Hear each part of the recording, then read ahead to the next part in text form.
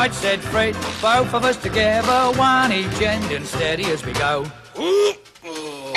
Tried to shift it, couldn't even lift it, we was getting nowhere, and so we had a cup of tea, and right, said Fred, give a shout to Charlie, up comes Charlie from the floor below.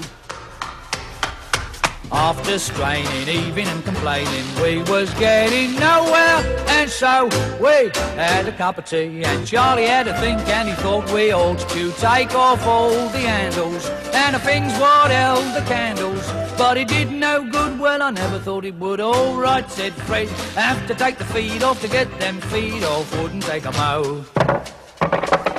Took its feet off, even took the seat off, should have got us somewhere, but no. So Fred said, let's have another cup of tea, and we said, righto. Yes, please for her, let's go. All right, said Fred, have to take the door off, need more space to shift the so-and-so.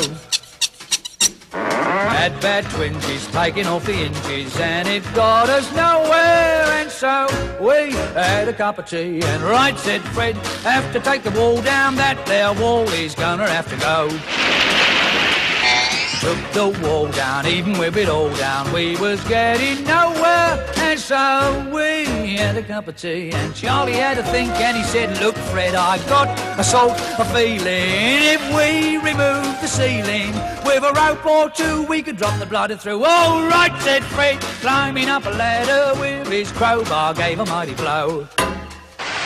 Was he in trouble? Half a ton of rubble landed on the top of his dome. So Charlie and me had another cup of tea, and then we went home. I said to Charlie, we'll just have to leave it standing on the landing, that's all.